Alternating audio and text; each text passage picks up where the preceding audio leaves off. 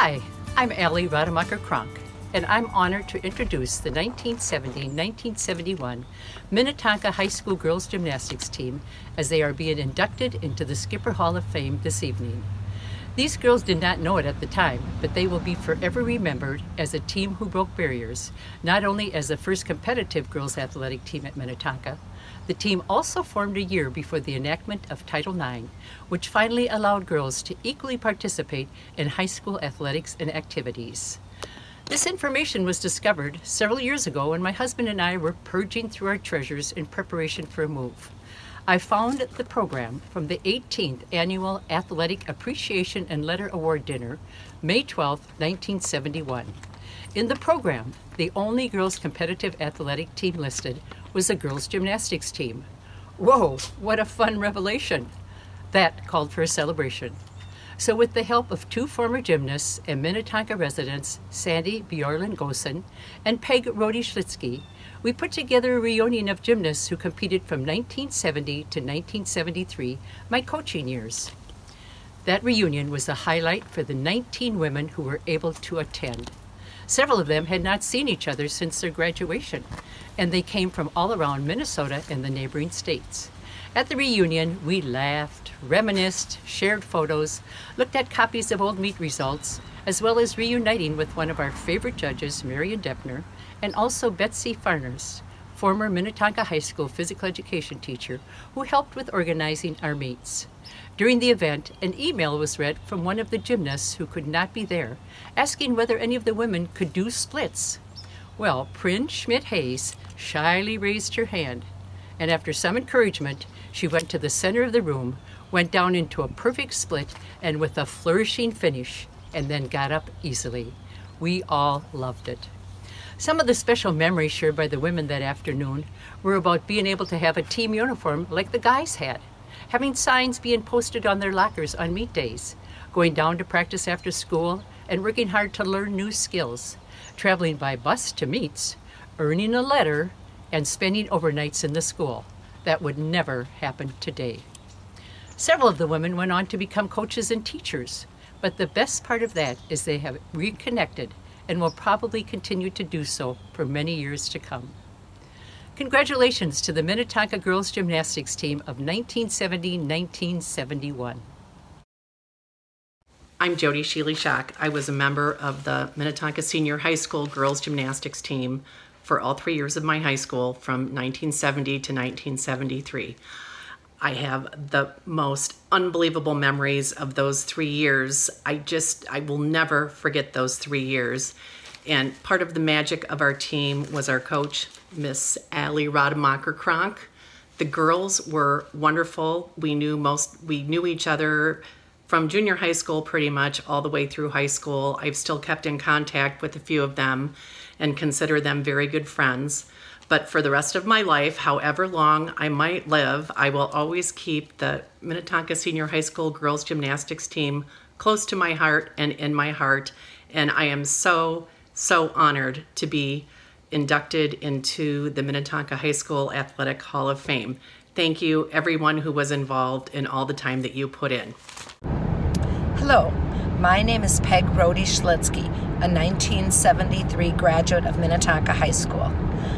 I was a member of the 1970-71 Girls Gymnastic Team. This was the first year led by Allie Rademacher. Allie had a vision, saw that there was an interest, and persevered with the help of Doc West, Betsy Farnes, and Mrs. Deppner. Yes, it took a village in obtaining gym time, equipment, uniforms, and judges. But Allie was relentless. I was proud to be a team member for all 3 of my high school years. Allie and I continue to have a friendship that I cherish.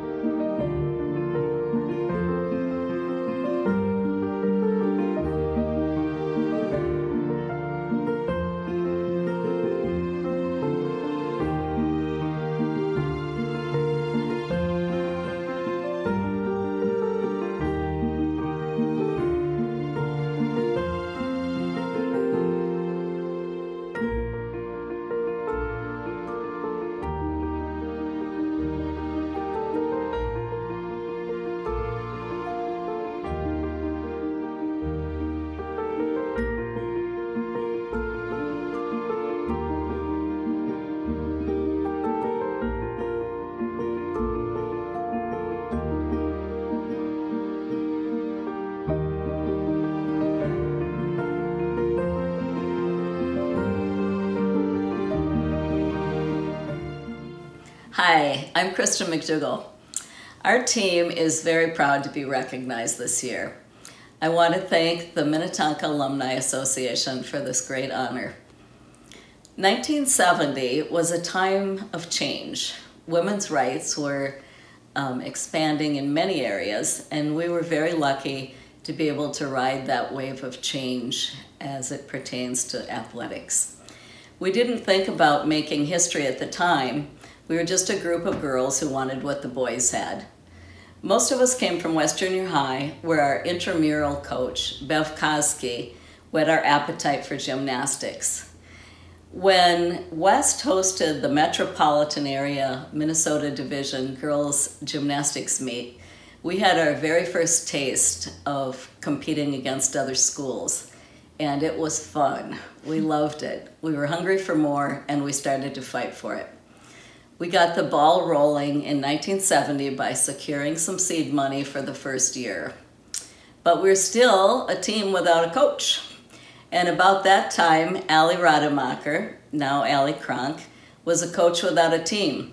She had just returned to Minnesota, and she was a dream come true, as she already had experience organizing an interscholastic team in Washington State. She got our team organized and continued to fight for us. I'll never forget the very first away match and what a thrill it was to go on the bus as a team. The first year was a process. We started out bare bones. We owe so much to Allie. She made things happen really fast, and we're so grateful for her hard work, encouragement, and inspiration. I'm also grateful to the forward-thinking school board at the time, and to the late Walt West, our athletic director. And not to forget, Betsy Farnes. She was a physical education teacher who also gave us invaluable support. We wanted what the boys had, and lucky for us, we got what the boys had. We enjoyed serious competition with other schools in the conference. We became members of the M Club when we lettered.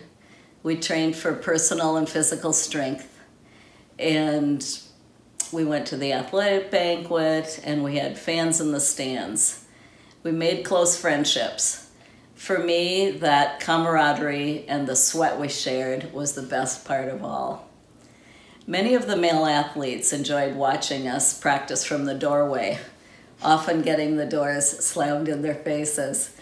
But when it came to kind of sharing the athletic limelight, they were a little threatened at first, but they did overcome. And at the same time, female classmates wondered why gymnasts had a team, but their sports did not. Well, within just a couple of years, the story began to change.